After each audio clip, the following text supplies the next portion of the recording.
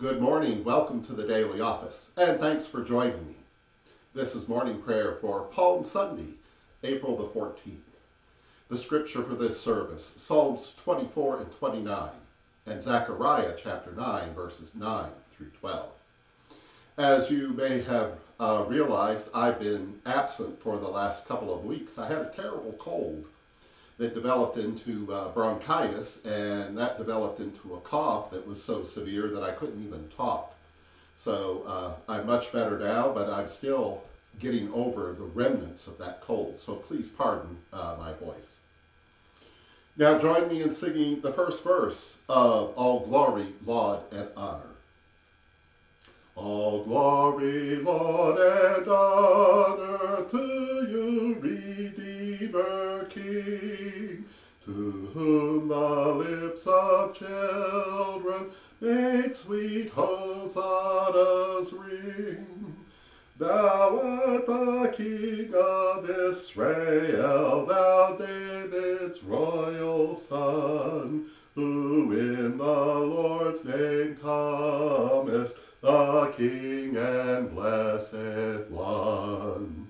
All glory, laud, and honor to thee, Redeemer King, to whom the lips of children made sweet hosannas ring.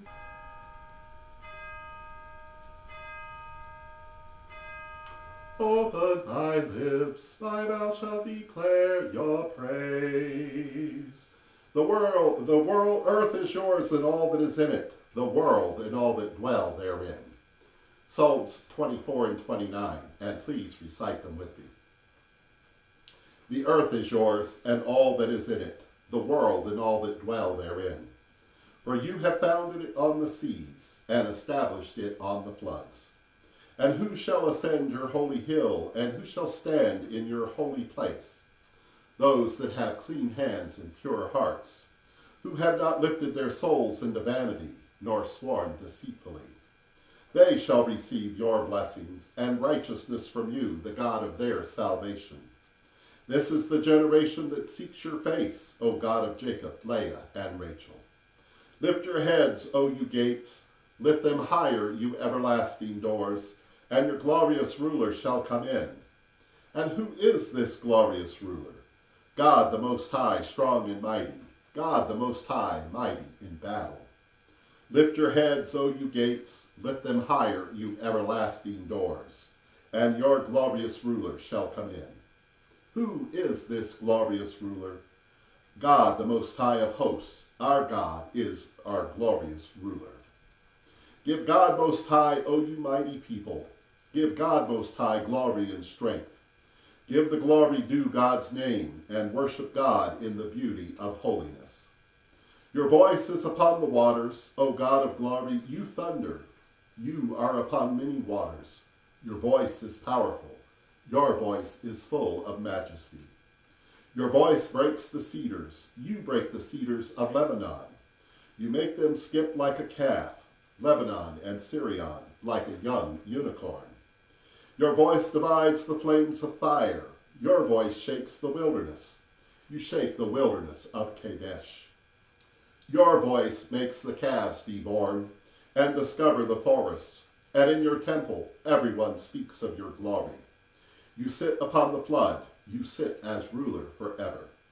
You give strength to your people, and you bless your people with peace. Glory to you, source of all being, eternal Word and Holy Spirit, as in the beginning, so now and forever. Amen. The earth is yours and all that is in it, the world and all that dwell therein.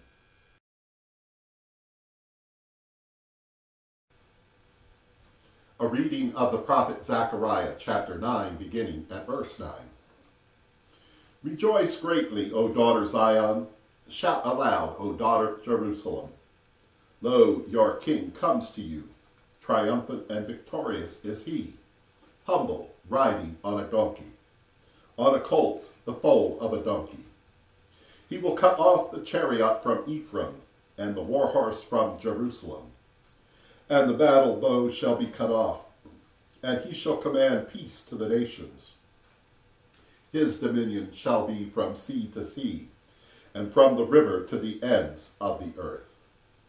As for you also, because of the blood of my covenant with you, I will set your prisoners free from the waterless pit. Return to your stronghold, O prisoners of hope. Today I declare that I will restore to you double. Here ends the lesson. And now, in the words our Savior taught us, we're bold to say, Our beloved which art in heaven, holy is your name. Your kingdom come, your will be done on earth as it is in heaven. Give us this day our daily bread. Forgive us as we forgive others. Lead us not into temptation, but deliver us from evil.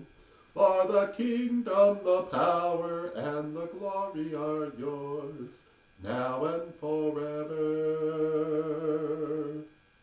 Let us pray. Assist us mercifully with your help, O God of our salvation, that we may enter with joy upon the contemplation of those mighty acts whereby you have given us life and immortality. In Jesus' name we pray. Amen.